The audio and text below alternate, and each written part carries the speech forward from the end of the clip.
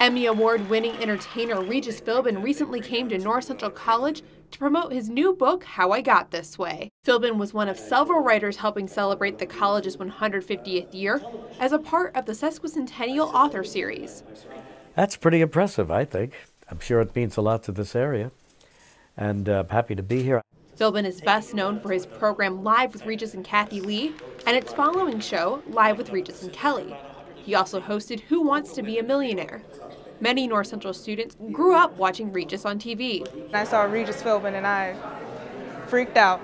I have been watching Live with Regis and Kelly since I was like 10 years old. I kind of want to take over for him, like go to New York and call it Sean and Kelly. Philbin holds the Guinness World Record for most hours on camera, and the new book talks about some of those moments. It's about the 30 people in my life who have inspired me, influenced me, that I met somewhere along the way who made me want to be better and do better. That's what it's about. Philbin shared stories and memories with the audience, who also received an autographed copy of the book. For some, it was a chance to meet the man that they miss seeing on TV every day. I just think that Regis has a kind of a class that's going to be missing from TV. He's just a classy act. The Sesquicentennial Author Series is brought to the community through a partnership between the college and Anderson's Bookshop.